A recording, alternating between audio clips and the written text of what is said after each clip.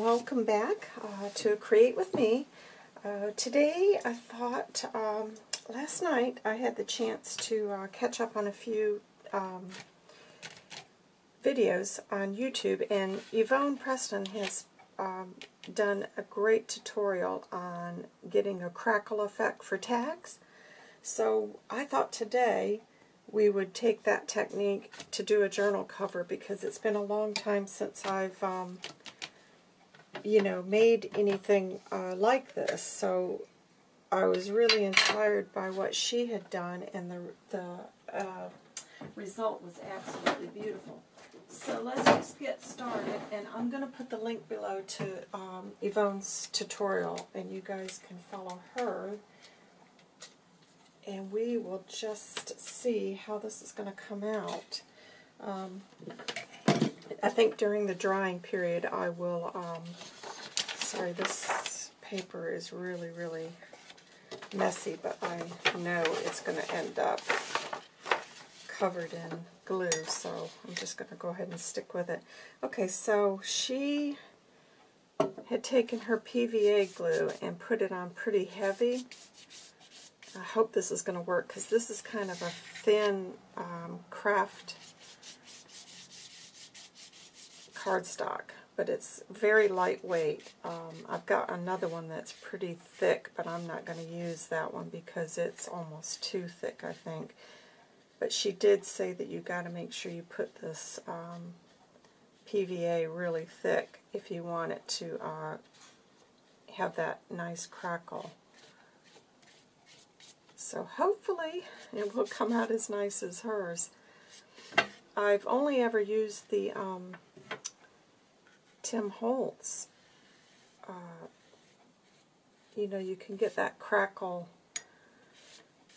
Let me get it here and I'll show you what I'm talking about. This.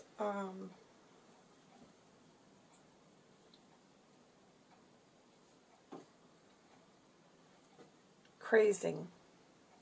And that's almost gone. I might as well finish that up today too. I've only ever tried that, and so I was really intrigued when I saw that you could do it this way. So thank you so much, Yvonne, for showing us. Because I think we've all got these products. She just took the PVA and a bit of acrylic paint, and it came out gorgeous. So I'm hoping that I will be so lucky. I might be putting this on too thick. I just don't know. I know she really emphasized that you got to have it quite thick if you want it to come out really, the crackles. So anyways, I'm going to shut off, guys, so you don't have to listen to my heat gun. And all I'm going to do is heat this to the point, she said, to the point that it's a little bit tacky, not completely dry. So I will be back. Okay, guys, I'm back. I did a little bit on this corner, and then I decided I'm going to try, and I hope this works. I'm going to go with a little bit of this pale pink and see if this will work. I just don't know, but I thought it'd be kind of cool if the craft shows through some. I don't know if it's possible, but we'll give it a try. And I'm not too sure. I hope I'm not putting this too thick. I think I may have in that corner, so just going to give it a try and see how it comes out.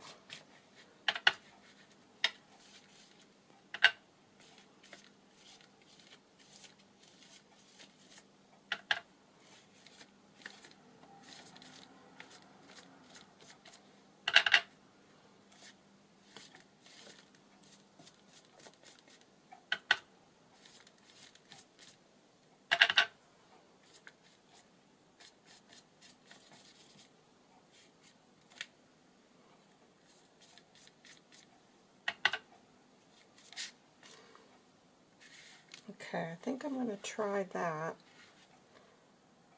and dry it, and then we'll decide if we like it or not.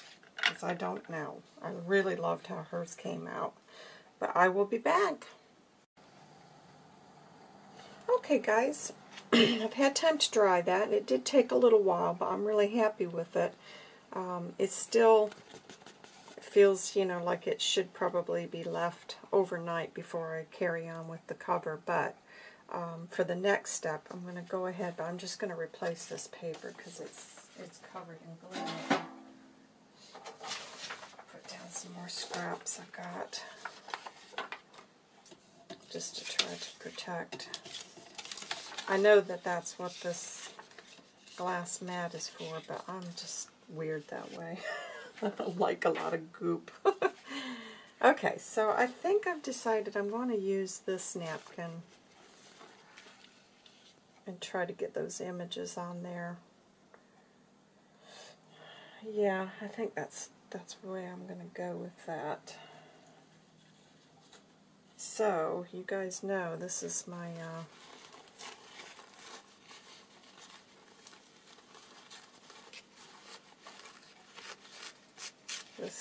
this decoupage is a super duper challenging for me, so let's see, and then I know you can take water to make this easier. I just don't have any in here at the moment, and I feel like I just can't be bothered to stop and go get some.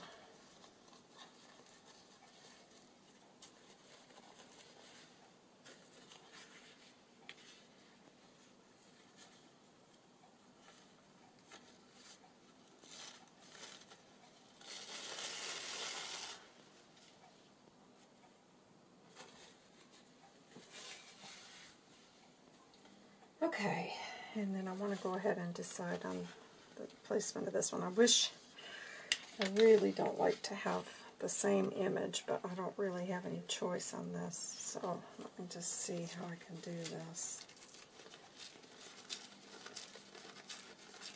Gosh, it's been a long time since I've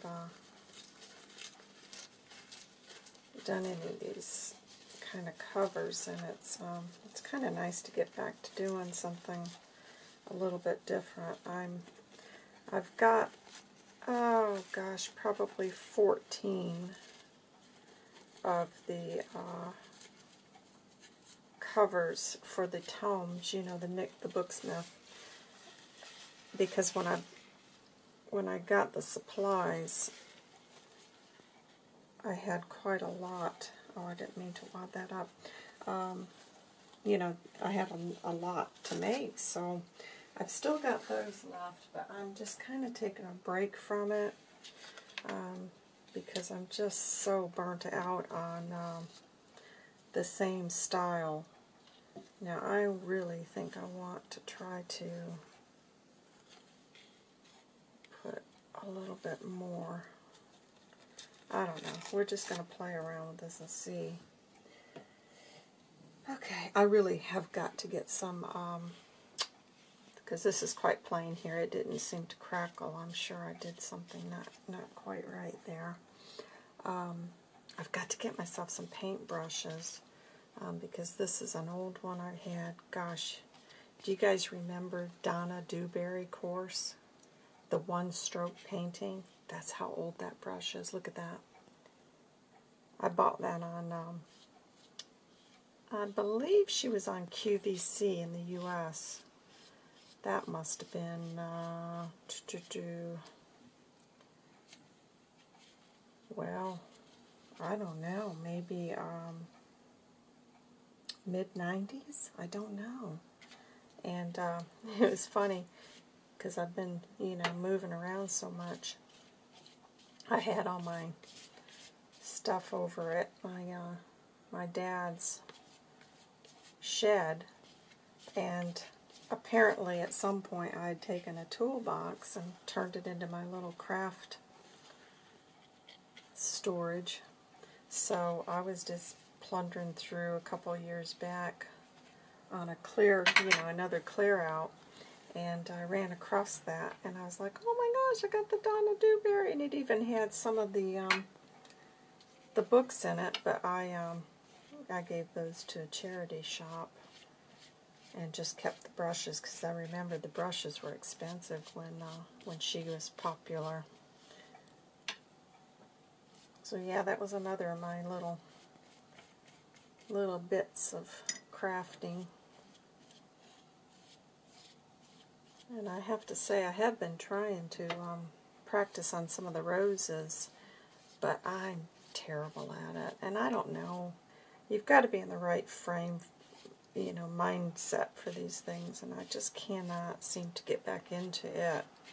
Oh, I like how that's come out. I think it needed that little extra, so I'm going to do the same thing over here. I just want to get this mixed up a bit more, especially on these areas that didn't crackle. It's nice. So, yes, I need paintbrushes, so I'm going to have to add that to my list of things to try to pick up.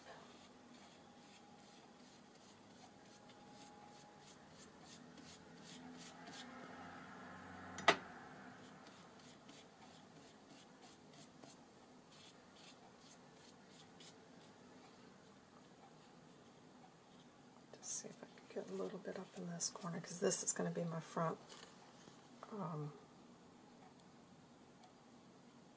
the front of the cover, I think, if all goes to plan. Oh lordy, I didn't take the layer off of that, doggone it. Well, there you go. Live TV again.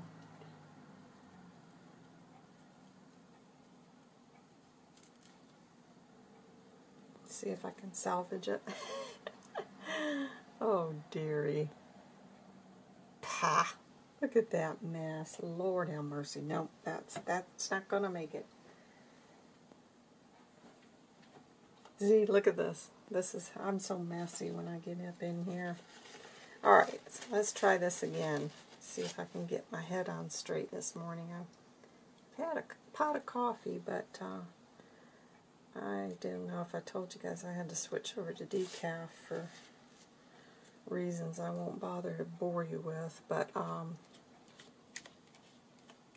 yeah, that first week was rough. And I think I'm just now kind of getting back, because you probably have noticed I've been kind of out of it. And that hasn't helped, I'll tell you. Man, that was hard to give up. But it had to be done. Okay. Let's see if I don't think I've taken the layers off of this one, have I? Did I already do that? Nope, I see them now.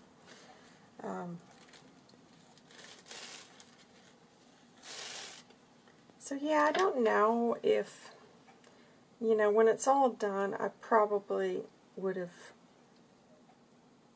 doing it again, maybe stick with the white. I just wanted to see if I would like the pink, but I do, but I think the white is probably just a little bit nicer.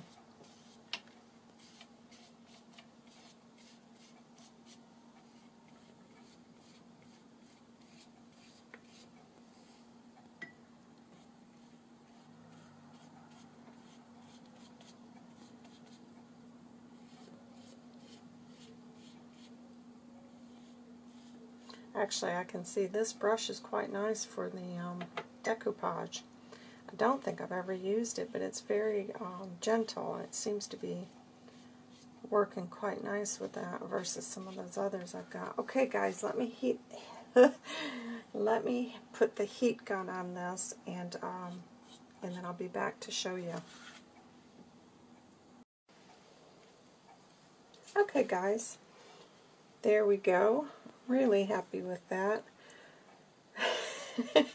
And so, you know me, it just is a bit too pink. And I wondered, what would happen if I put that on it? And so, I've done a little bit in the corner, And I can just imagine some of you out there are screaming, oh my God, no, no, no. But I got to do it. I've just got to do it because I feel like that's just a bit too, I want it to be more vintage. And that's a bit too, I don't know, in-your-face pink. Oh God, here goes. Let's say a prayer. I really, really hope I can do this. Let me think.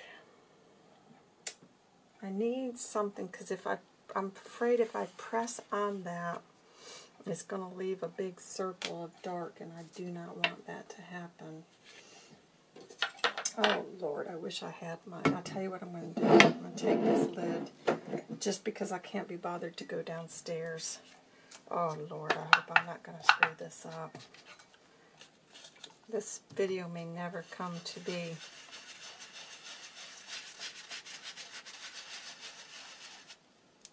Yeah, it's coming out pretty dark. I don't know if I want it to be quite that dark. Oh, Lord have mercy.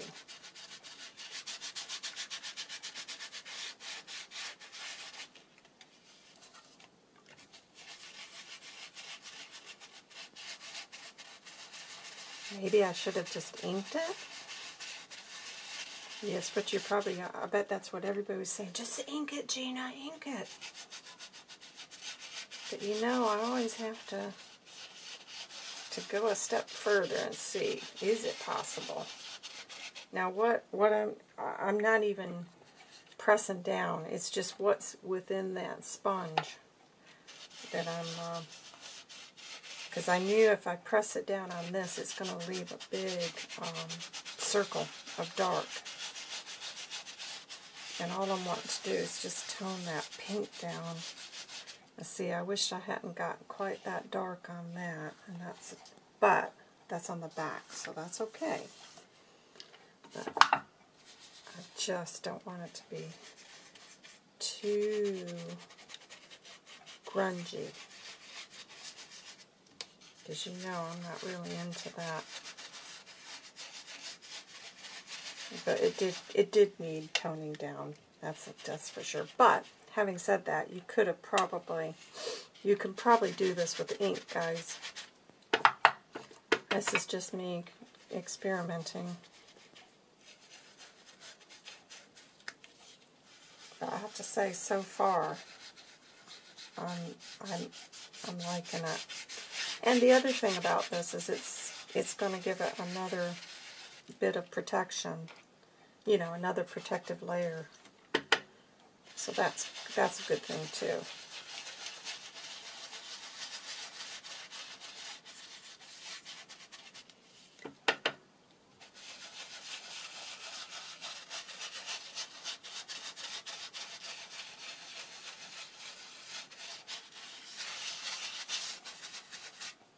Just get that darkened up just a little bit more there. Let's see how I like that. What do you guys think?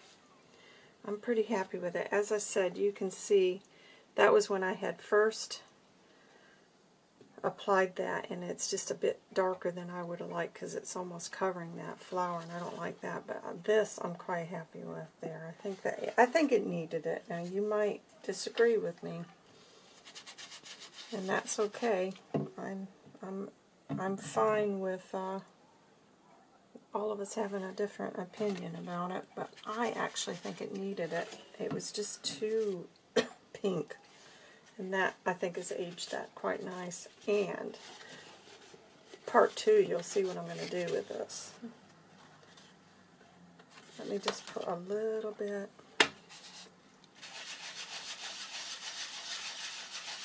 Over that. Just tone that a little bit more.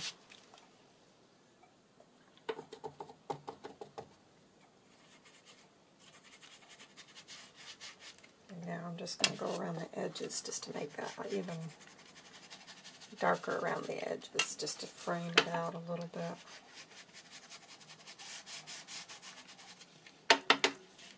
Oh, it's got a nice feel to it as well, so that's cool. That's what I like about this community. you know, you start off with one idea, and then you end up, you know, kind of going off and doing your own little thing. Sometimes it works and sometimes it doesn't. Yeah, I'm happy with that. So what I'm going to do now, guys, is just put this to the side and carry on with some other projects I've got going. And then we'll come back and I will show you how I'm going to carry on with the rest of the construction of this. So thanks for joining me. I hope you guys have enjoyed it. Do check out Yvonne's tutorial on she made the tags, and they are beautiful. So, and I did have this other piece here, so I am going to carry on.